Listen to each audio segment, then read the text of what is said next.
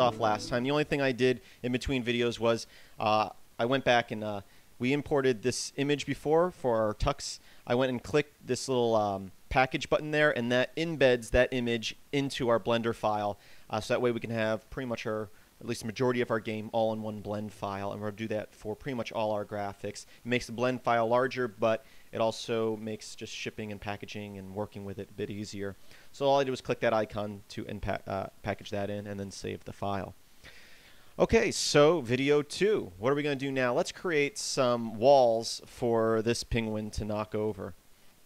So let's just create a cube. Spacebar, type in cube, add a cube. We'll scale it down and then scale it up like so. And in the as we move on, we're going to create different types of materials or cube wall objects that react different to the penguins, whether they just get knocked over or you can break through them or different things will happen to them. This is going to be a basic knock over. When the penguin hits this, we're going to knock it over. So here we're going to add some physics to it. We don't want it to be static. We're going to make it dynamic for right now. We're going to make it a box. And now if we line up our view and go back into textured mode here, we can hit P and hit spacebar. Boom, I hit that, and you notice it kind of slid, and that's because I chose dynamic and I should have chose rigid. Now when I hit it, boom, you can see it falls over. Okay, so let's build a little wall here, a little building here. I'm going to hit Shift D, move that over, Shift D, move it up right there, rotate it 90 degrees. Let's grab all 3 of these, Shift D on the x-axis, move that over, Shift D, move it up there, and now we can hit P to play. Boom. We're coming along quite well with our Pissed Off Penguins game here. Great. So now let's see about limiting the number of penguins we have. Let's just start off by limiting it to 3. And later on, we're going to add different types of penguins that may have other functionality to them.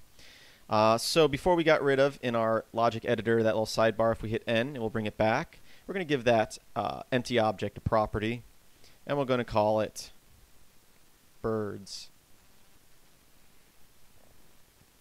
We're going to make it an integer, and we're going to set it to 3, or the number of birds we want to have on this level. So what we're going to do now is we're going to say every time the spacebar is pressed, we're going to create this object, and we're going to change the property. And we're going to say our property of birds is going to be birds minus 1.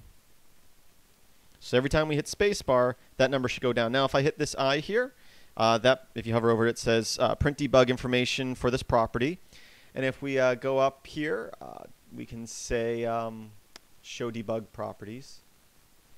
And so we should be able to see that number while we're playing. So it's a little debug while we're developing. I can hit P, and you can see up in the left corner of our view here, it says empty birds equals 3. Our empty object has a property of birds and equals 3. And if we hit spacebar, it became hard to see. That might be a glitch in 2.6. Now it says 2. And now it should be 1. And now we can keep shooting. Now we have to change it so that once we get to 0, it will no longer shoot.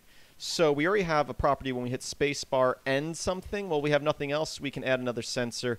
We can say property.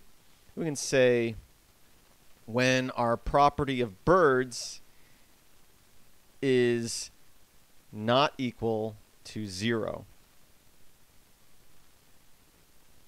So now, every time we hit spacebar, that number should go down until it hits 0, and then we should shoot no more birds, and it should stay at 0. So we'll hit spacebar. We shot 1, shot 2, shot 3. Oh, we can't shoot anymore. And as you can see up there in the corner, our empty birds is 0. So at this point I can hit escape. I'm going to save this. And that's it for this tutorial. We're moving quite along. Blender allows for rapid 3D and 2D in this case. It's still 3D, but it's more of a 2D game. Development, and we're going to have more coming at you soon. Thanks for watching. And visit filmsbykris.com. It's Kris with a K.